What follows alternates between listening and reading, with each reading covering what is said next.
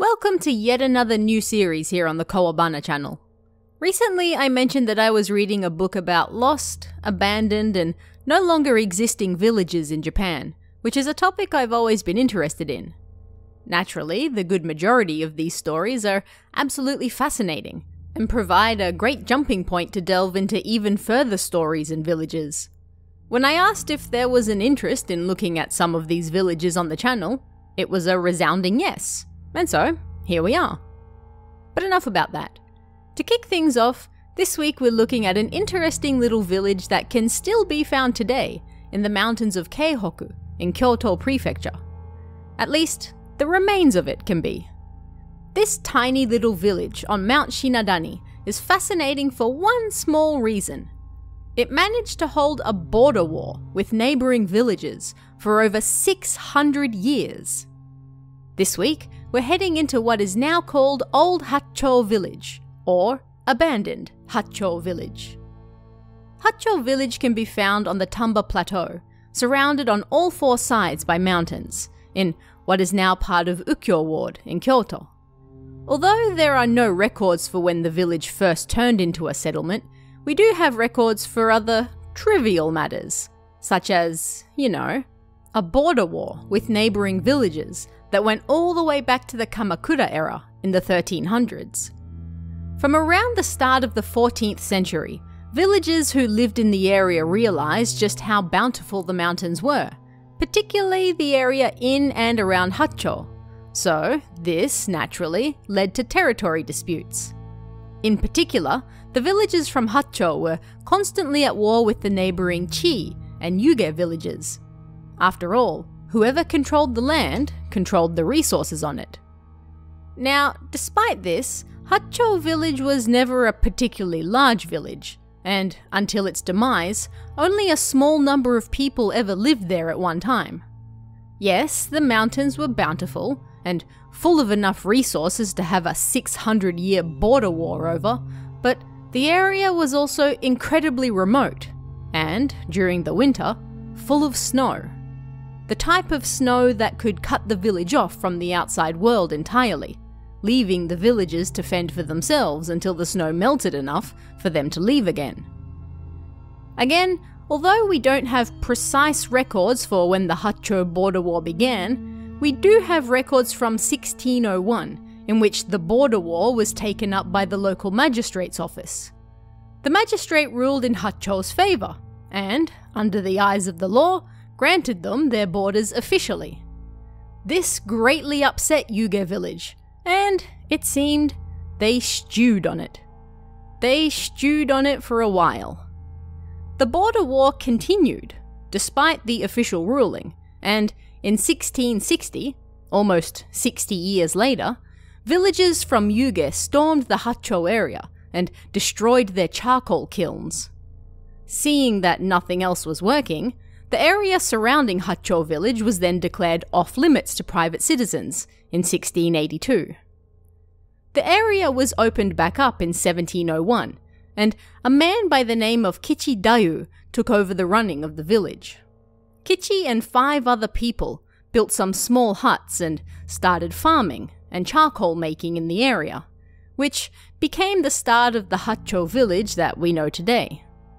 3 villages from Hacchou's old rivals, Yuge village, also started charcoal making in the area, as well as 2 villages from the nearby Hirokawara village. These men cultivated more and more of the mountains, making the area more livable than before. However, a man by the name of Sasari Ihe then took over management of the village in Kichi's stead. Sasari was poor with money, however, and by 1723, he was greatly behind on his taxes. As a result, the local magistrate's office took over and, once again, declared the area forbidden to inhabit.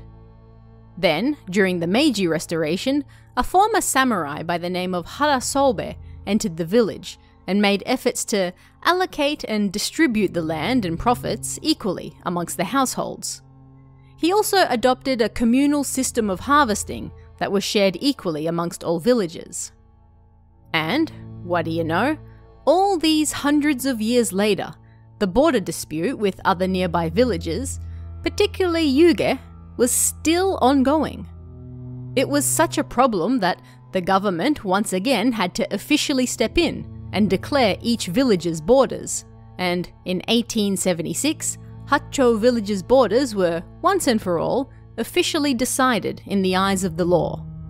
At this point, the village consisted of 5 houses with 5 families, and 2 years later, lines were drawn up separating it from Yuge and Sasari villages. And it was here, finally, that the border disputes came to an end. Hacchou village flourished after that, establishing their own shrine and even school in the village. The village itself also grew, perhaps thanks to the fact they no longer had to fight nearby villages constantly for their lands. However, the fact that this village is here and part of our Lost Villages series should be enough to let you know that it wasn't to be. From 1924 to 1925, half the village's households moved away due to economic and environmental reasons. As I stated earlier, Hacchou village suffered from particularly harsh winters, and it was, ultimately, these winters that would be its downfall. It was in 1933 that Hacchou would face its toughest test yet, and it was during this winter that over 3 meters of snow fell, burying the village. This snow lasted for days and cut off not only any way of escape, but any potential help trying to come into the village as well. The villagers, holed up in their homes, quickly ran out of food and were unable to get their sick the help they needed as well. They reached, quite literally, the point of life or death, and the needle seemed to be pointing towards death. Of the villagers that did die, their bodies were left unattended for 3 days as nobody was able to get in or out of the village. 3 whole days the surviving villagers had to spend with the corpses of their loved ones before the snow finally melted enough to allow them to leave. After that, the remaining villagers fled the village one after another, and by 1936, only 1 house remained. This final family lived alone in Hacchou for the next 5 years, and then, in 1941, they too moved out. In modern times, the risk of living in such a dangerous area, entirely cut off from help, simply outweighed everything else. Hacchou was abandoned, and officially, no more.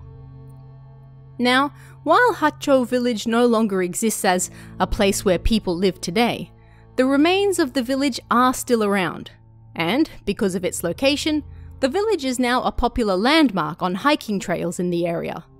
You can still see the remains of a stone fence, some building foundations, and the old shrine gate that still stands today.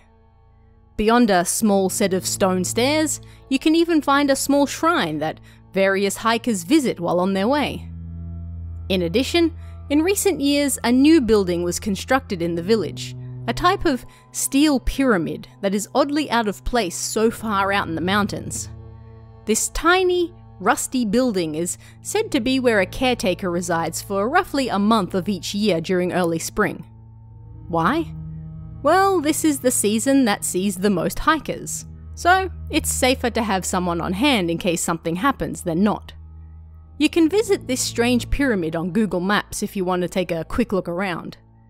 Kyoto University also built a small research hut in the village after it was abandoned, but it has since been torn down. Despite fading out of existence over 80 years ago now, Hacchou village still lives on in people's memories, thanks to not just its location on a popular modern hiking route, but for the fact that, for over 600 years, it had constant border wars with neighbouring villages, a terribly long skirmish now immortalised on the plaque in front of the village's abandoned remains. But what did you guys think about this one? Let me know in the comments below, and I'll see you again next time.